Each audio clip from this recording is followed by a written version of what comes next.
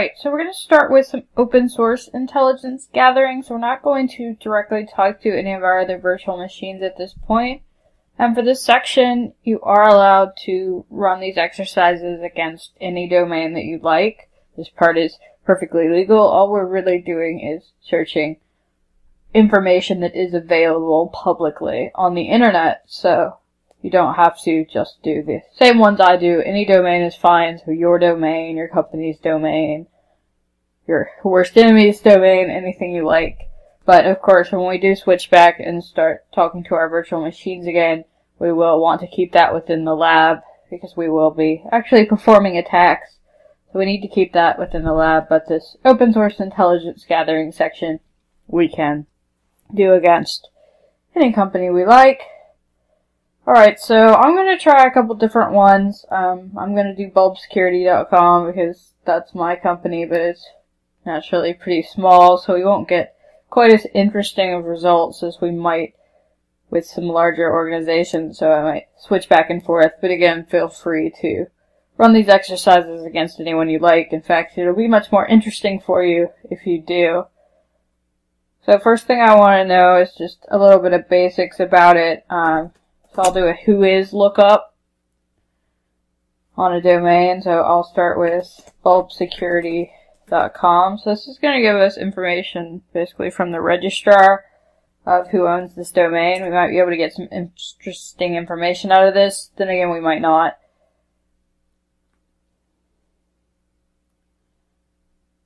Looks like bulbsecurity.com is a GoDaddy domain. People tell me I should switch it, but I don't really have the time to go through all the trouble right now. But it is registered with domains by proxy. So basically I pay a little bit extra to hide my information on the whois lookup. So you may find that this is true with the organizations you work with. That it just basically says that GoDaddy owns it. But I actually have another one that I set up badly on purpose because you may find that you can find some interesting information with whois. So if I look at my name, georgeweitman.com, look at the whois lookup for this one. A little bit more interesting. Like we have an email address. That's not my primary email address. It's kind of just a dummy email address.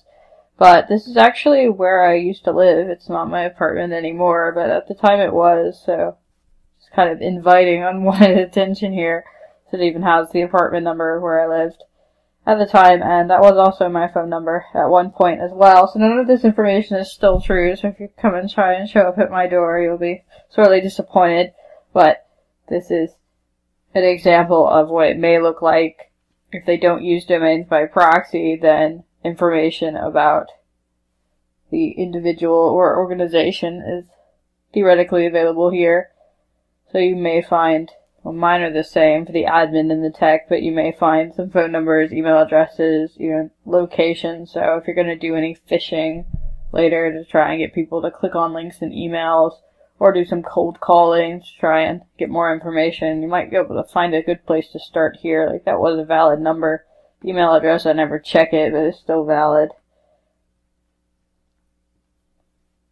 So just a little bit there. Another thing I might be interested in is some DNS names or domain name services. So probably there's www.bulbsecurity.com, but I wonder if there's like maybe mail.bulbsecurity.com or ftp.bulbsecurity.com or any other bulbsecurity.coms. So that would be a next point I might want to take a look at. So there's a few different tools built in for DNS lookups. Like there's dig, there's NSLookup, the host command can do it all too. So let's start with NSLookup. If you have one that you'd rather use, by all means, just use that. But if I did like an NSLookup on bulbsecurity.com, it would give me the IP address of bulbsecurity.com, or www.bulbsecurity.com rather. So there's its IP address. I do use shared hosting, so there's also the IP address for several other hosts as well, as we'll see a bit later. So I might also be interested in things like mail servers, if I did like an NS lookup. Just hit enter, and then set type equals MX, and then said bulbsecurity.com. MX is short for basically mail server in DNS speak, so it's going to ask what are the mail servers for bulbsecurity.com. And they are all actually Google servers in this case, so those will probably be out of scope for your pen test. Chances are you won't be able to go after Google Apps, but if your organization that you're testing hosts their own mail servers, those may be in scope. Additional hosts we might be able to attack, so let's quit, and quit's not the right answer, how about exit? And so if we do an NS lookup and set type equals MX again, and say we want, say, how about Cisco.com, go after one of the big ones. It looks like they have their own mail servers, and again, I don't own Cisco.com, but all I'm doing is doing a basic query here, so I'm not crossing the line of legality just by asking them what their mail servers are. If I actually started attacking the mail servers at Cisco.com, that would be bad. But just for this part, again, you're welcome to try different organizations.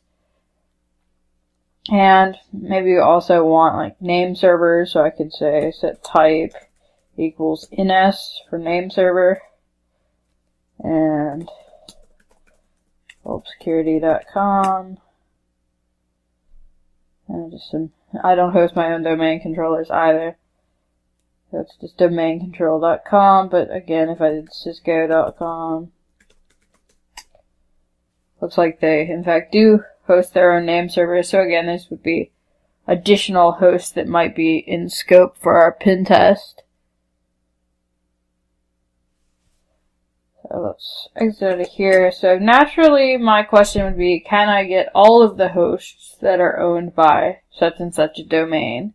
Would it be possible for me to just get a list? Hopefully the answer to that is no.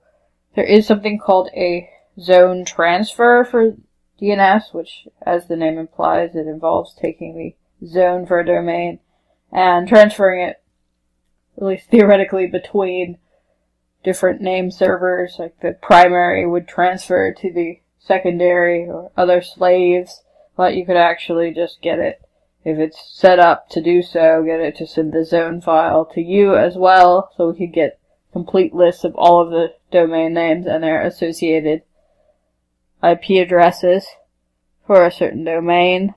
But hopefully this should be turned off. It is definitely a best practice, and if I ever see it on any of my clients, I always test for this, but I have seen it come up on a rare occasion, and I definitely let them know that they should turn that off. But typically you'll see that this is turned off. But let's do the host command for this one. Again, there's different ways to do this. First thing I need to know is the type is name server, so -t in this case. And I'll tell it I want the name servers for bulbsecurity.com. So again, those are my two domain controllers. And then if I try and do a domain transfer or domain zone transfer, the correct syntax is -l, and then the domain that I want, so that's bulbsecurity.com, and then I tell it the name server to try and transfer from. My guess would be domaincontrol.com does not allow zone transfers.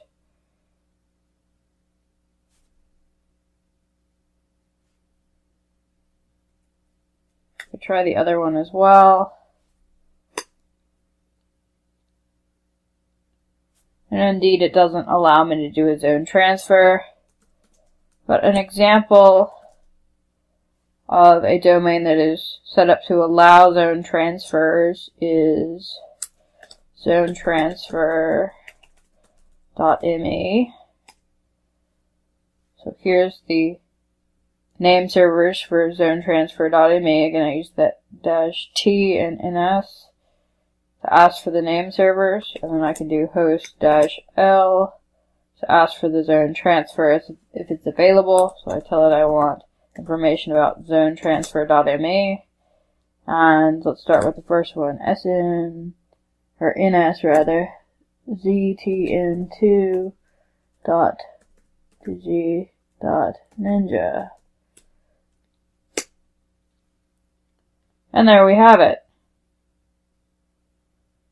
So we have, looks like they have an office in Australia and in DC, dead beef, email, internal, office, IPv6, OAuth, so mail client, VPN, all TCP ports open, the different IP addresses there, and their associated fully qualified domain names. So this would give us additional potential targets if we were pen testing zonetransfer.me. But of course this should be turned off, but it's something I always check for. But if we can't do that, our question is, can we still find additional fully qualified domain names, additional hosts we could attack? And naturally, the same way we do with everything else, we can always just let the computer basically check for us. I mean, we could sit there and ask for, how about NSLOOKUP, say ftp.bulbsecurity.com. Well, there is an ftp.bulbsecurity.com. What about mail.bulbsecurity.com?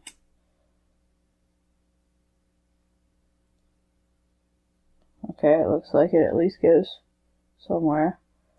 How about blah.bulbsecurity.com? Nothing there, so we could just go through every possible domain name we could think of, or we could, again, let the computer do it for us. This is pretty typical in anything computer science really is. Computers are really good at doing repetitive tasks that are really boring to people, so we could give it a list of domains and then have it basically cycle through and do an NSLOOKUP or equivalent on all of them and see what comes back with an answer and what doesn't. So naturally, some people wrote some tools for that. One of them is Fierce.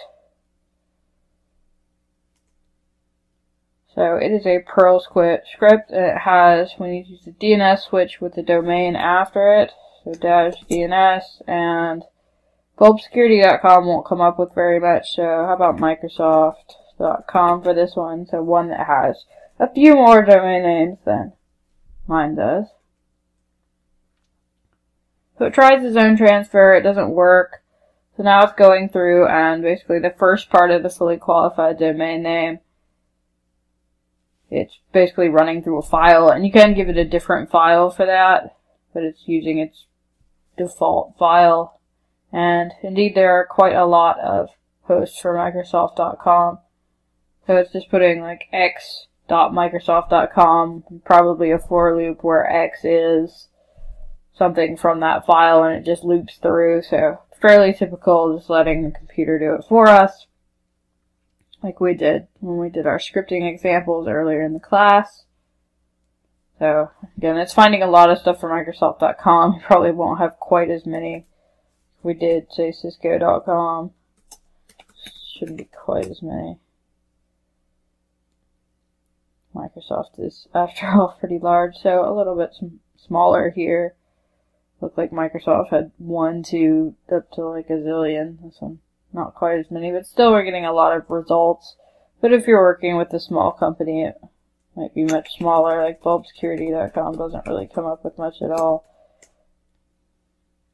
So it could just sit here like this for a while and then come up with, like it'll find FTP and www. But there's just not that many hosts in that case. So nothing to be alarmed about. It's just a smaller organization. If you do like small local banks and local businesses, they probably don't have that many hosts. So that gives us some additional targets. You may or may not even need to do this. I typically do unless my client tells me not to. I just give them an idea of what their internet presence is, but typically your clients will say these are the IP addresses you need to test. But you may find yourself doing a complete black box test where like, where so-and-so.com, have at it, in which case something like this would be very useful.